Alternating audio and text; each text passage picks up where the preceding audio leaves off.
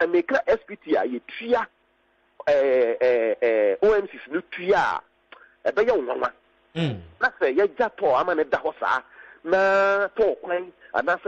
your friend saying, I think it's asking in a coin. Well, there was so many crazy cabin I had because SPT every 2 weeks be an EPA. Meaning, Pampena would tria 940,000 Ghana cedi. 2 weeks. And I mean, minimum 600 and 700,000 Ghana cedi. 2 weeks, every 2 weeks, be a 1 tria system will be US free. Ultimate load. Two tankers and a number of taxes. No, at the end, change what will be and the tax are own to be a day, obey my load. That's all. I say. Anything my international. The moment Montanas, at your how be no edeba across the country, there is likely say you best short LPG gas in some of the regions and by now ebi kran kamako distribution ama bibia no ayekama mo ho so mo karu anom so boka because mo park cars no mo nkwa adwuma mo consider sa ne ma we nyina how I dey bebre Ghana generally.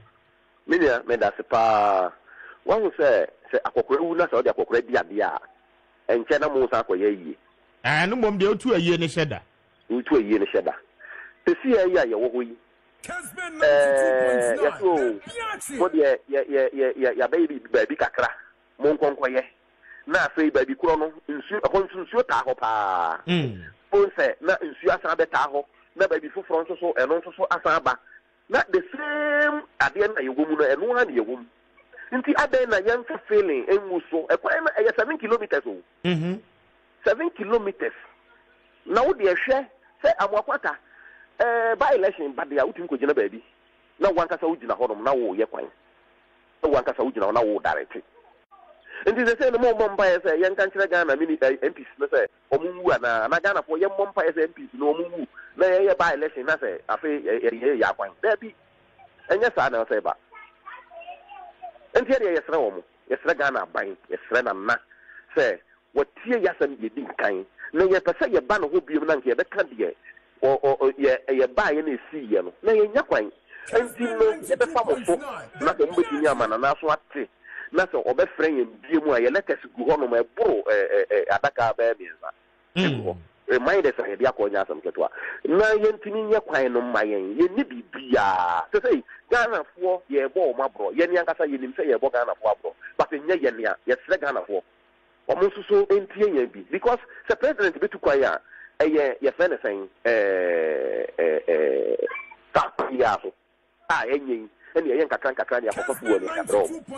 the president be dia honomo a minister bi betu kwan ya honomo a Ghana for so bi ni betu kwan so a honomo a ba kwan ni nye ya ka ho asema ka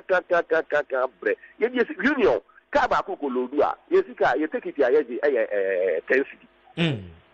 say ya pra ya hu nyina na tipa ba ko ode ayi ne bre ya o mo 1000 Ghana cedi one nim tema your friend saying ensem na ya say ya to over 300 trips na ya dey siesie e honom say ye na o say ye aba ye Ghana fuba 92.9 ye Ghana bo say ye pa o mo chow o mo sunsun so bi mayen na yentini nya den enkwa adwuma okay because le ya waka ye nim say obeba na say omba I don't know mo be trend wo hefa and I say mo ministry ho that ministry they say no ya kwa bre enti omo nsuntu omo nan mra na omo ba na ye do makọ ye do mafa kwan no so na omo nfa kwan no so Philippine ni bi e kwa percent ka mo akwata ba na ye na tanka mu na sa de ka no eruru no na wotim bi na nka wo ku se de na ye de ne ko na no ye ka no ne nkwala na say wanyini nti no ye wo bi o 70 years o katanka ye wo bi o 70 years 74 okata nti wono so metal mu bi no Philippine ni bi e wo kwan no so no ngunu se ne yete otina BBC a obeye ne ten na o de free ho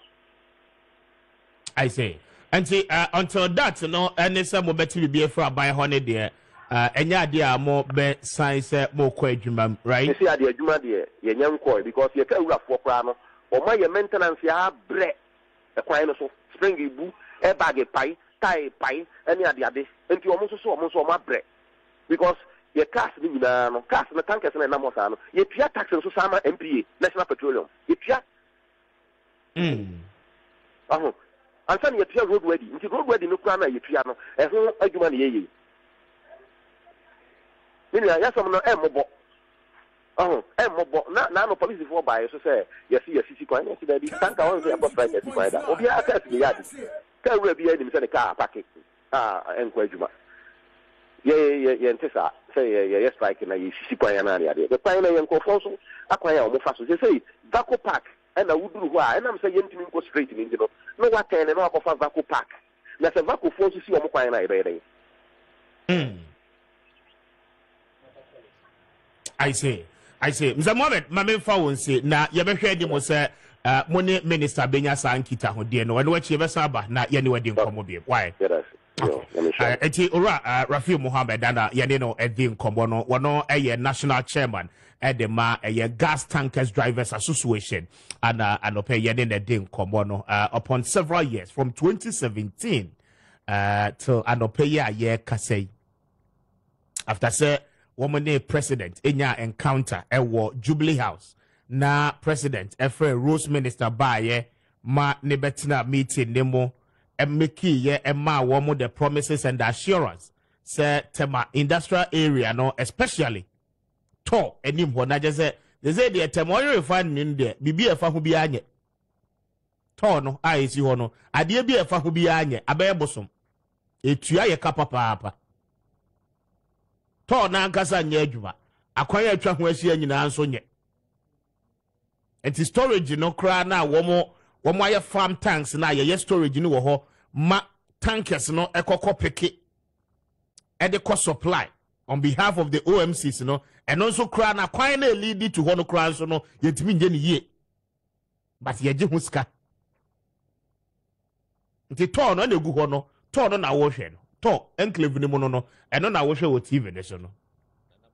amen bibia ye bia anye mame kwa ho ba ne so bia na mene nana ba osei tutu Collins eni nkombo national organizer na LPG operators na mene no eni enkombo anope LPG no it is likely especially aye ba be ko weekend he said gas they betimi a short nana good morning and pom to say